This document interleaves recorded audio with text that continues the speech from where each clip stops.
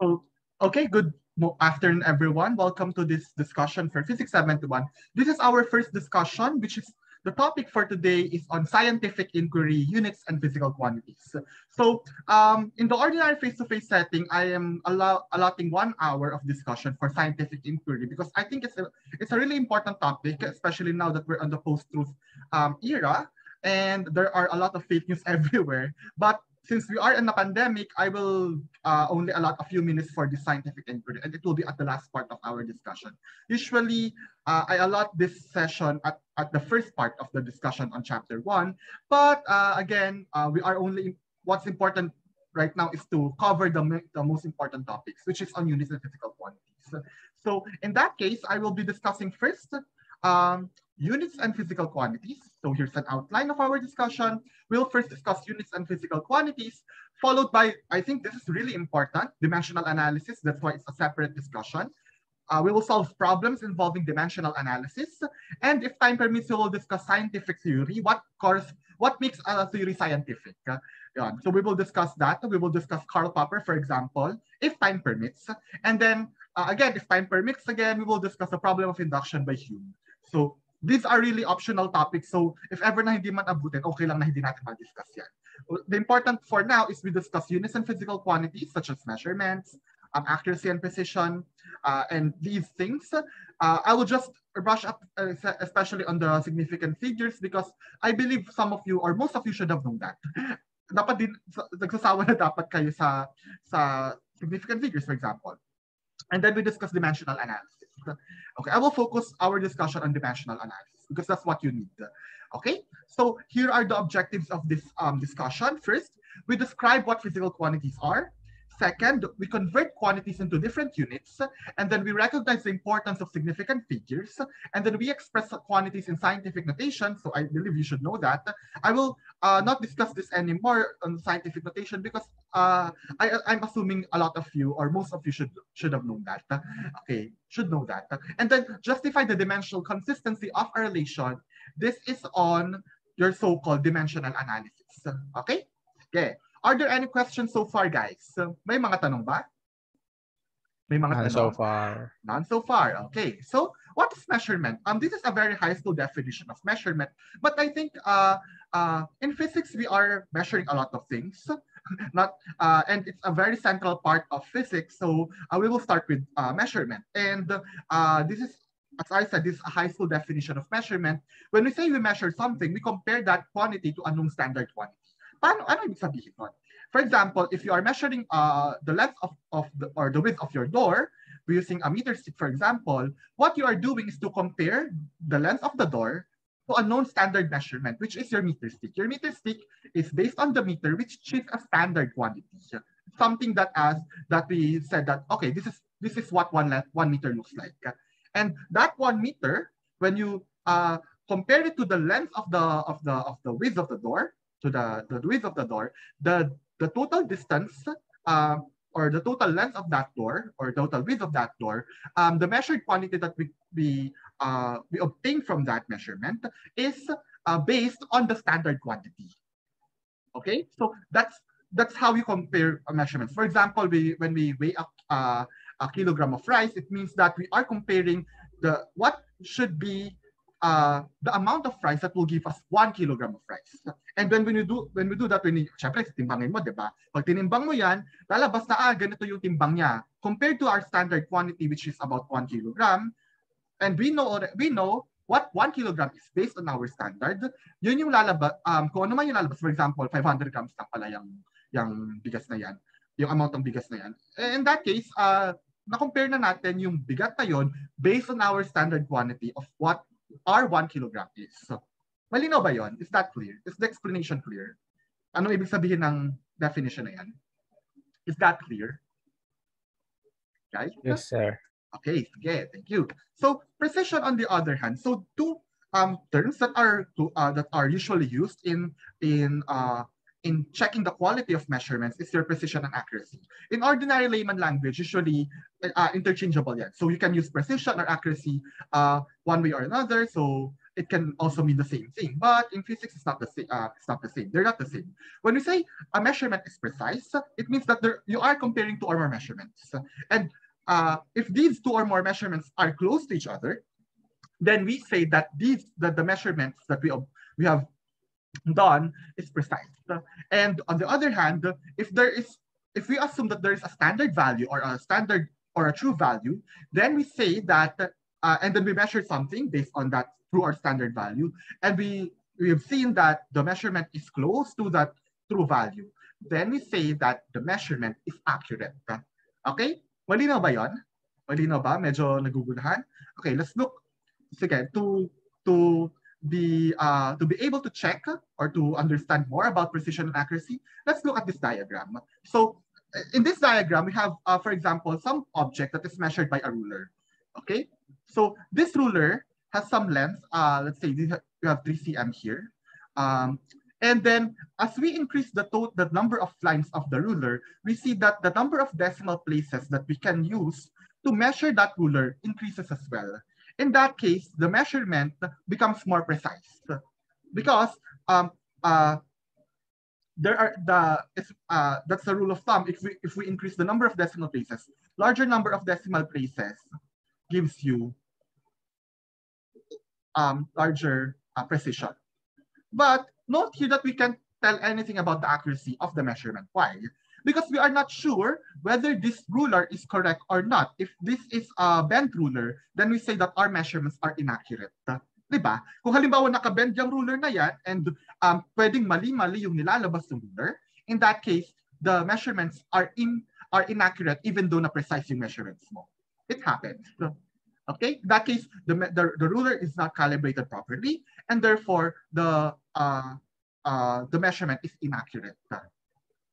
As we see in this example, even though that you have high precision, it's not necessarily that you'll get high accuracy, because when you need a true value or a standard value for it to check whether a measurement is accurate or not. Malinaw ba yun? Clear ba yun? Yes, sir. Yes, sir. Okay, I hope that's clear. So a classic example of the difference between precision and accuracy, most of you are not taking 71.1, so baka dito nyo lang makikita itong darts na to. So, darts na to. So a high precise value means that all the measurements, para kang nag-darts. Diba? In that case, if all your ano tawag dun sa ginagamit sa darts? Yung ano yun? Yung pinang-aano mo sa darts. Okay. Dart po. Dart, yeah. Kung ano, dart lang talaga. Dart and target, di ba? Okay, if the darts are... O nga naman. Medyo ay mata ko doon na. Pero sige. If the darts are close to each other, edi syempre mag-measure ka. Measurement is like performing darts or playing darts. So if the darts are near the bullseye, it means that the measurements are accurate. Because if we say that the bullseye is the true value or the accurate or the actual value, then all the measurements are near the true value, and therefore the measurement has high accuracy. And as you see here, all the darts are close to each other. Therefore, you have high precision as well because all the measurements are close to each other. Is this clear? Clear ba to? That's why this measurement has high precision and also high accuracy. Is this clear? Malinaw ba tayo rito? Yes, sir. Yes, sir. Yes po. Now, for example, there are some targets that are there are some darts that are near the bullseye, but others are not near the bullseye. So in that case, there are quantities that are accurate enough that are accurate enough, and there are some that are inaccurate enough, and therefore the measurements are far from each other. Hence, it may have high accuracy. It may have high accuracy, but in that case, other measurements, since it's far from one of the measurements, like this one is far from this one, we see that there is some low precision happening. So it is imprecise, the measurements are imprecise, but some of these measurements have high accuracy. Okay? Now, on the other hand, there are some cases where you are precise in targeting one particular area, but this particular area is far from the bullseye. In that case, you are precise in doing the measurements, but the accuracy is low. Usually, this is due to uh, problems in calibration.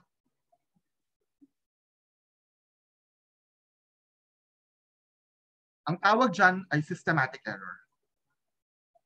If you have a problem in calibrating your measuring device, you have what we call as a systematic error. Okay? So yeah, for example, here you have a systematic error happening because even though your measurements are precise, the measurement is inaccurate. And of course, you don't want this to happen. Low precision and low accuracy. Malayo na nga, hindi na nga accurate yung mga tira mo, ang layo pa ng mga measurements mo. You don't want that to happen. You just need to repeat the experiment if that's the case. Okay? Questions?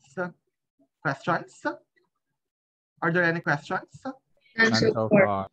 Okay. So, chill lang ya tayo dyan, di ba? So, now, of course, when we go to measurements, as I said in the first slide, we have what's known as a standard quantity. And since we are Filipinos, we are using the SI units. So the SI units and in the sciences, it's the most standard use of most standard system of units, and it's easy to use because it uses base 10. So yeah, it uses base 10 as a prefix. So in the next slide, we will see some of the prefixes that we will be using in this course. And then basically, if you want to measure something, you just attach a prefix to the base unit. There are different base units. In fact, there are 7 of them. As we see in this diagram, we have our meter, second, kilogram, mole, candela, Kelvin, and ampere. So for Physics 71, we're only mostly interested in these 3, meters, seconds, and kilograms. So, as the base units.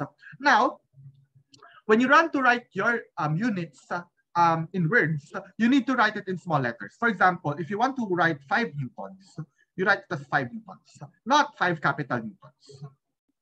Okay? Not this one. Is that clear? Of course, ang convention naman ay 5 capital N lang yan. Diba? This is what we usually do. Instead of this. But if you want to write your units, you write it in small letters. Okay? Questions? May mga tanong ba rito? Now, may mga tanong ba rito? So, I believe most of you are familiar with this topic, with this idea of the SI units, di ba? So, yeah.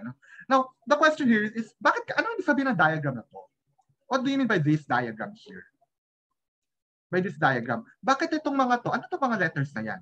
These letters or these symbols are what's known as your universal constant. And what happened in the past decade is the SI unit was redefined so that all the universal constants are now constant and not based on the measurement. Dati kasi, for example, the H is known as your Planck's constant. The Planck's constant is defined in terms of these base quantities. But when the SI units were redefined, baliktad na. The Planck's constant is now a fixed number, and the base measurement, which is kilogram, is now defined in terms of the Planck's constant. So ito na yung ginawa nating fundamental. What's the rationale of that? The rationale is because these are universal quantities. So kahit kasama mo yung alien, kahit may alien kang kasama dyan, they will still be aware of these physical quantities. Iba nga lang yung measure, iba nga lang yung magiging number nila. For example, baka H equals 1 yan. Natural units pala yung gamit nila. So the point here is these quantities, ngayon, all the measurements, all the units of measurement that we are using, the base units that we are using, are defined in terms of the fundamental universal constants, because the universal constants are more fundamental than the units that we are using. Malinaw ba yun? Is that clear? Yes, sir. So the redefinition was done last 2020. Sobrang recent lang yan. Ang pinakahuling na redefine ay kilogram, kasi dati ang gamit natin sa kilogram ay yung bakal pa na nasa France. that plate, that sinasabi natin, this is the standard kilogram. The problem with that standard kilogram is that it changes. Kasi since object yan, nag-lose yan ng mass, and through time, nagbabago yung mass niya when they measured it again. So walang sense na gumamit ka ng standard na nagbabago. So in that case, we used our mass based on the Planck's constant and the definition of their speed of light. This is speed of light. And this is, I think, frequencies of cesium atom ata to. Yan, mga ganun-ganon. Okay? Is that clear? May tanong ba tayo rito? May tanong ba tayo rito? Okay, sige. Wala namang tanong. So these are some of the SI prefixes that we are using, that we will be using. Lahat ng mga nakabod yun yung mas gagamitin natin. Sometimes, usually naman sa Physics 71, walang masyadong malalaki or maliliit na units or numbers. Yun yung maganda sa atin. We are, ang usually malalaki lang, abot na lang kilonewtons or maybe mega, bihirang-bihira yun. So kilo or, so lalabas yung kilo, minsan centi, milli, micro, bihira yung micro. Or of course, your base unit. So yeah. Of course, when we do your measurements, wag yung lalagay ng period. For example, 5 millimeters is just 5 millimeters. Wala nang period yan. Wala nang period. Unless, nasa end ng sentence, of course. So, this is 55 millimeters. Of course, may period yan. But hindi mo lalagyan basta-basta ng period after the symbol because it's not that way. Okay? Just review lang to.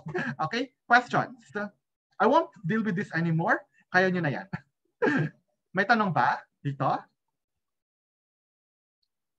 Are there any questions? Wala naman. Okay, thank you. So how do we convert?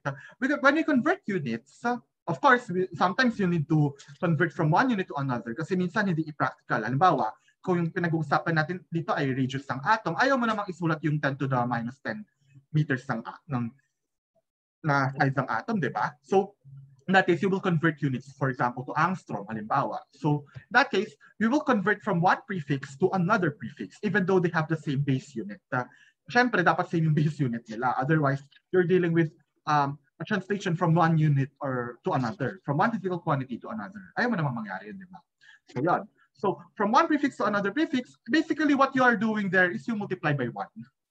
So, for example, recall, of course, you know this, even in elementary siguro kayo, alam nyo na to, you have 100 centimeters in 1 meter.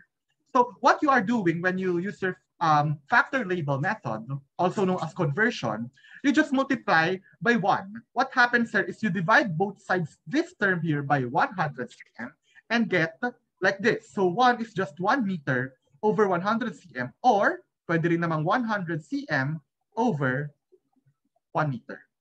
Okay? By the way, the brackets outside these units are just basically Physics 71 conventions. You will see that, especially in the exam. It basically just gives you an idea that these are units. So you don't need to write this in your FQs, for example. Ano lang namin yan, notation namin yan. Uniquely Physics 71 notation yung may brackets sa mga units na. Okay? Just a heads up. Huwag kayong magugulat kung bakit may mga brackets sa mga to. It just means that we are specifying that this is a physical unit. Unit lang yan. Okay? Sige. Now, are there any questions so far? Are there any questions so far? None. None. None, sir. Now, sige.